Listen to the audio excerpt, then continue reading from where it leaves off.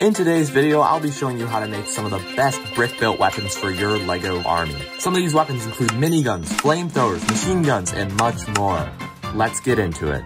So the first weapon I'm going to show you how to build is this machine gun. It uses a lot of different pieces, including binocular pieces for the magazine. And it is a pretty simple build. There are some parts that are a little more difficult, but overall I think it looks really good when it's all put together. But this type of machine gun takes up a lot of space, so if you're looking for a smaller design, you can use this build. This build uses only a couple pieces, and I think it looks really cool. There's also some other variations, including these two pistols, which I think also look better than just a basic LEGO blaster. I also made another design for this machine gun that looks very similar to the E-Web blaster used by snowtroopers. This design uses a lot more pieces and is a little more complicated to build. I also like this one because it doesn't need a minifigure to stand up. So all those weapons we just built are pretty good defenses, but you're also going to want some artillery. And that's where this LEGO rocket launcher comes in. This is a very simple build as well, and uses a bunch of black and light gray pieces, and I think it looks really cool. Kinda looks like the one from Fortnite. Some other weapons that are similar to this are these two. I don't really know what to call these, but one of them kinda looks like a shotgun, so I guess these are shotgun builds. But I made these because I think they kinda look cool.